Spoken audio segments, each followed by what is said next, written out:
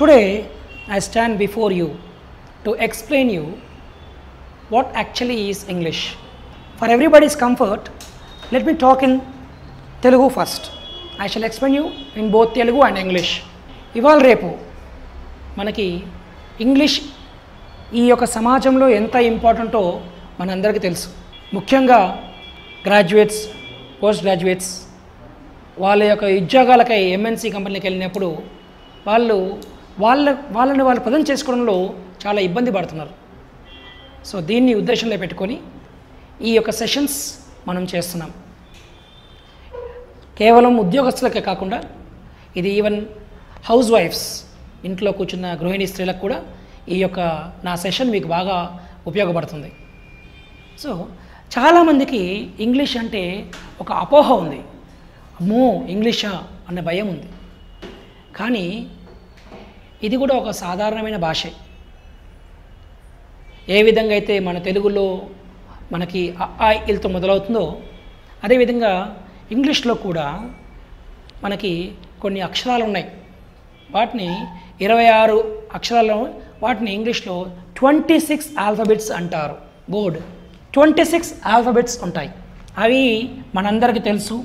ఏ, B, C, D ఇలా మనకి Z వరకు మొత్తం 26 ఆల్ఫాబెట్స్ ఉన్నాయి. వీటిని మనకి 2 విధాలుగా విభజించబడ్డాయి. అవి ఏంటంటే 5 వవల్స్. ఏమంటారు? 5 వవల్స్. మిగతా 21ని కాన్సనెంట్స్ అంటారు. 5 ఏమో వవల్స్, 21 కాన్సనెంట్స్. ఈ వవల్స్ ఏంటంటే ఏ, ఈ, ఐ, ఓ, యు. వీటిని మనం వవల్స్ అంటాం. ఏ విధంగా అయితే మన తెలుగులో హచ్చులు, హల్లులు ఉంటాయో అదేవిధంగా ఇంగ్లీష్లో కూడా మనకి 2 రకాలు ఉన్నాయి, వవల్స్, కాన్సనెంట్స్. ఈ వవల్స్ మరి ఈ 5 ఎందుకు విభజించబడ్డాయి అనడానికి ఈ కాన్సనెంట్స్ అన్నీ కూడా డిపెండెంట్ లెటర్స్ అంటారు. వీటిని మనము డిపెండెంట్ లెటర్స్. ఉదాహరణకి ఇప్పుడు బి తీసుకోండి. బిని మనం బి అని ఉచ్చరిస్తున్నాం, కానీ దాని ప్రొనౌన్సియేషన్కి వచ్చేసరికి, రైటింగ్ వచ్చేసరికి B, C, D, F, G. చూడండి, ఇవన్నీ కూడా వవల్స్ మీద ఆధారపడి ఉన్నాయి.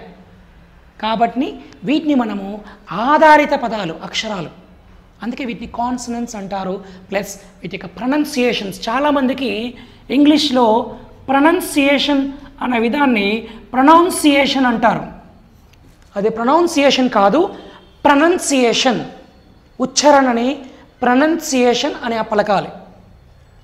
ఇది ఆల్ఫాబెట్స్ యొక్క సారాంశం. ఇప్పుడు ఈ యొక్క ఆల్ఫాబెట్స్, వవల్స్, కాన్సనెంట్స్ని 2 మనము మిక్స్ చేసినప్పుడు మనకి పదం అనేది వస్తుంది. దాన్ని ఇంగ్లీష్లో వర్డ్ అంటారు. What is the meaning of a word? కొన్ని అక్షరాల కలయిక ఒక అర్థాన్ని కలిగిస్తే దాన్ని మనము ఇంగ్లీష్లో వర్డ్ అంటాము, తెలుగులో పదం అంటాము. When alphabets are mixed, a set of alphabets which give certain meaning is known as word. Okay, for example, if I give you BALL, it's a ball. Ball is a word. దీనికి ఒక అర్థం ఉంది, ball అని. అదేవిధంగా ఏ action తీసుకున్నా మనకు అలా ఉంటుంది. ఇప్పుడు ఇఫ్ ఐ మిక్స్ XGDCE, ఇది వర్డా మనకి? దీన్ని వర్డ్ అనం. ఎందుకంటే ఇక్కడ ఒక అర్థం లేదు. అక్షరాలను కలిపినాం కానీ దానికి ఒక అర్థం లేదు. అలా అర్థం లేని వాటిని అక్షరాలను గమనిస్తాం, కానీ దాన్ని పదంగా తీసుకోం. So friends, now we understood how to build a word from the alphabets. Now let us see how a sentence is formed. ఏ విధంగా ఒక వాక్యాన్ని తయారు చేయొచ్చో మనం ఇప్పుడు తెలుసుకుందాం. మొదటగా తెలుగులో వాక్యం, ఇంగ్లీష్లో సెంటెన్స్ అంటారు. ఇంగ్లీష్లో ఏమంటాం మనం? సెంటెన్స్. అసలు సెంటెన్స్ అంటే ఏంటి? కొన్ని అక్షరాల కలయిక సంపూర్ణమైన అర్థాన్ని కలిగిస్తే దాన్ని మనము సెంటెన్స్ అంటాం. In English let me tell you, a group of words which gives complete meaning is known as sentence. ఉదాహరణకి రాము ఈజ్ గోయింగ్ టు క్లాస్. ఇక్కడ మనం ఏమని చెప్తున్నాము?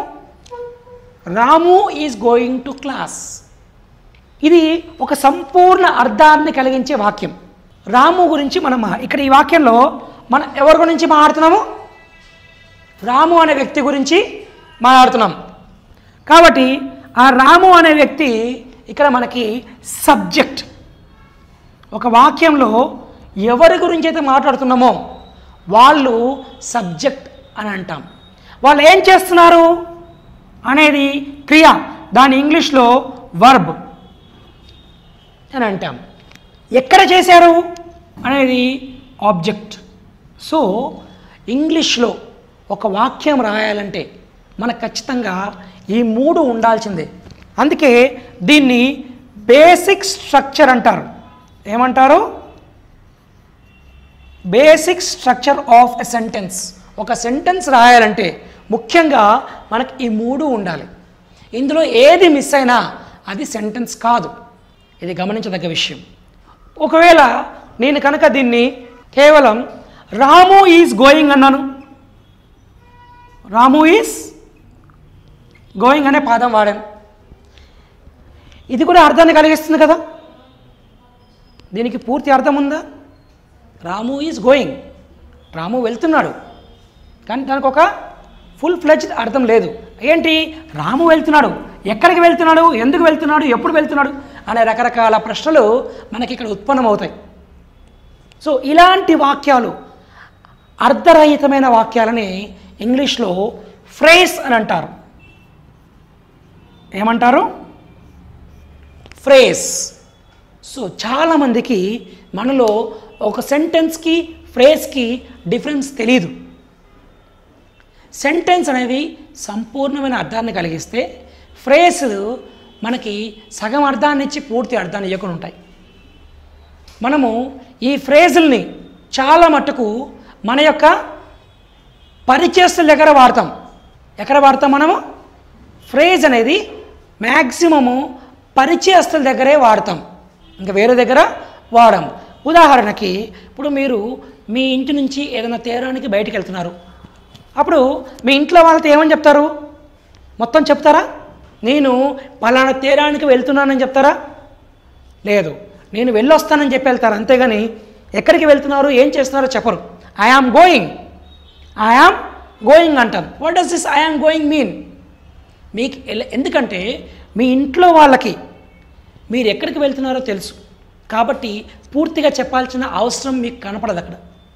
అందుకే ఫ్రేజ్లోనే మనం 100% మన పరిచయస్తుల దగ్గర ఫ్రేజుల్లోనే మాట్లాడతాం, పూర్తి వాక్యాన్ని వాడం. సో ఈరోజు మనం ముఖ్యంగా ఒక సెంటెన్స్కి ఒక ఫ్రేజ్కి గల డిఫరెన్స్ని గమనించాం. Thank you for watching this video. If you have like the video, you can please give your likes, comments and shares. If you have any doubts, you can put your doubts in the comments section. Thank you.